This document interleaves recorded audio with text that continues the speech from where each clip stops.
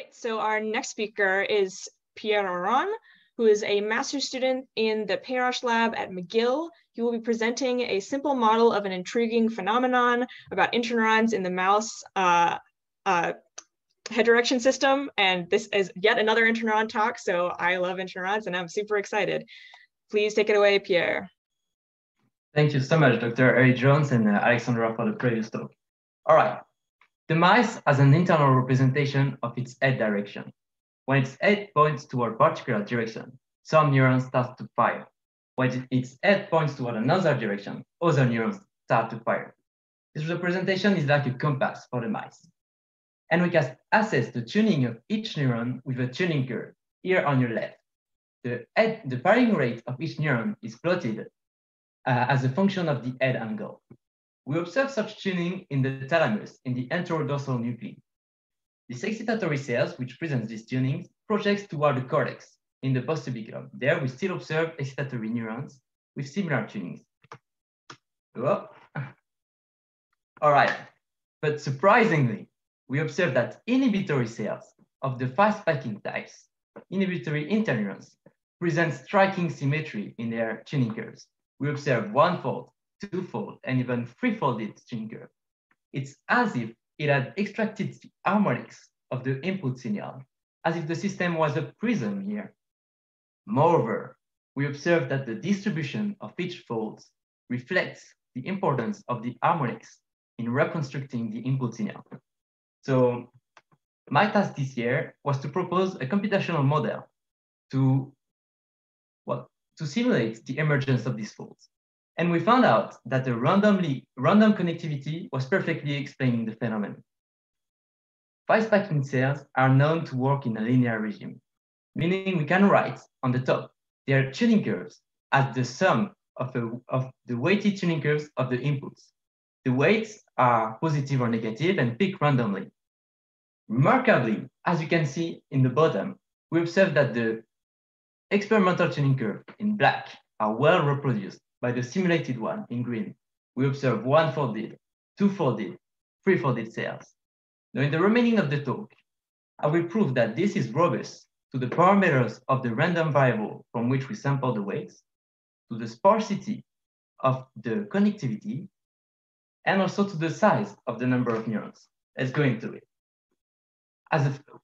Each of the points on your left is a network with a different combinations of mean and weight variance. In blue, it's when it's close to the observed experimental distribution. On your right, you can see that the blue area is very large, meaning that the distribution of fast-packing tuning curves develops independently of the weights mean and variance over a large domain. Now an experimental thoughts. If we take the impulse tuning curve and recenter them around the same preferred directions, the fold distribution completely disappears, meaning that the fold's emergence relies on the input structure. Next, if we try to make the network a bit more like real neurons, say we force excitatory connections to be excitatory, and we force inhibitory connections to be inhibitory, and we add also sparsity to the connectivity, then we observe that the fold distribution still appear. If we change the size of the layers, we increase the number of neurons as inputs and outputs, we observe that the folds are still learned. So to conclude, the linear regime of fast-packing interneurons, random connectivity, and inputs covering the ring led to symmetrical tuning curves. It was independent of the number of neurons and connection sparsity. We can now make a prediction and generalize this statement. The linear prediction of a population covering a symmetrical manifold, we had a ring, it could be a torus, anything with a symmetry, forms N for these cells with regard to the symmetries. Thank you for your attention, and to my amazing mentors, Adrien Perrache and Adrian Duskevich, which made the experiments. Now I think we can discuss a debate on this, and I've suggested some options at the bottom of the screen. Thank you. Thank you so much, Pierre. That was very short and to the point, but covered so much stuff. Right. I have lots of, and I'm looking forward to, so I will ask questions until we get questions in the audience, and then I will ask all of their questions. I hope that there are many. Okay, so I had kind of a broad question about interneurons in tuning.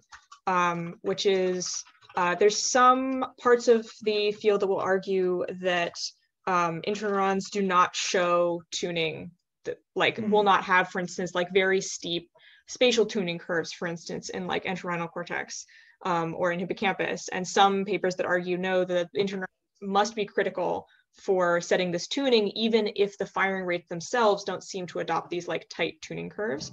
So kind of given this perspective, what do you think the role is of these fast spiking interneurons in the head direction system in terms of changing the tuning of the excitatory cells? Oh, okay. So you're completely right. If we observe the tuning curves of the inhibitory neurons, it's only a modulation around the mean firing rate, which is about 40 Hertz. But if you take excitatory cells around an inhibitory connections, we know they connect in a 200 microns radius.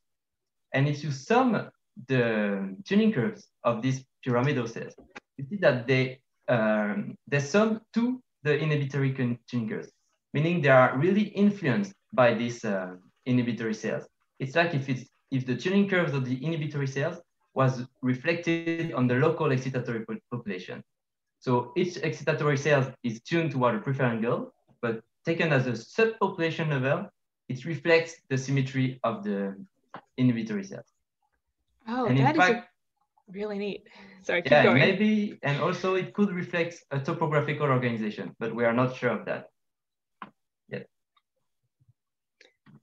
Yeah, that is an excellent point. That I mean, you would expect something like that, right? If you're expecting the interneurons to kind of act as hubs, that they would have, that their like firing rate profile for whatever tuning curve they have might represent or be similar to the kind of sum of the tuning curves of the excitatory cells that they're actually synapsing onto.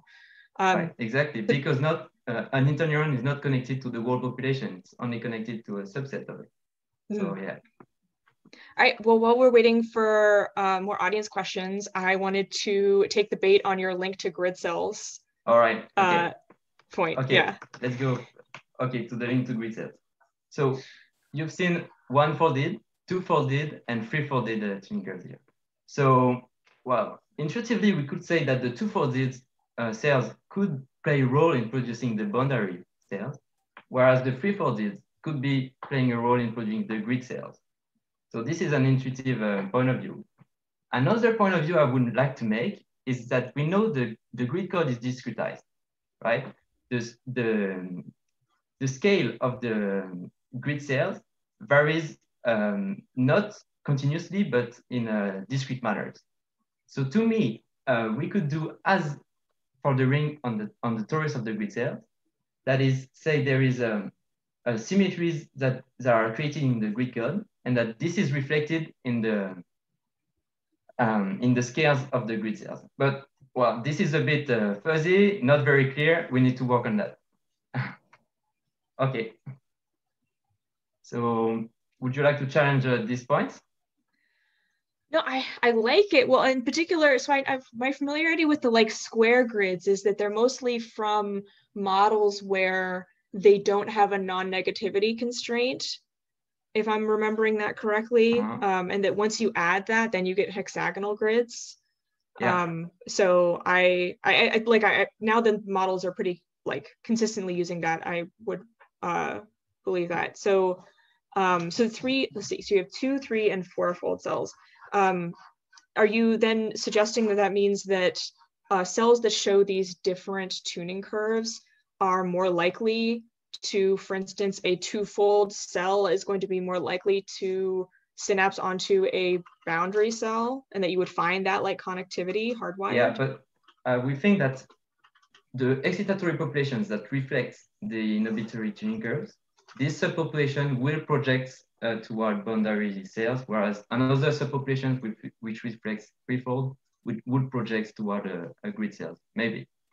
But as you see on the bottom, the problem is here we have one ring, we need another one to create a torus, right? So we need another variable. Right, right. Very interesting. Do you have any, and I'll ask one last quick question. Do you have any thoughts on, so there's been some kind of recent work looking at how these interneurons encode speed.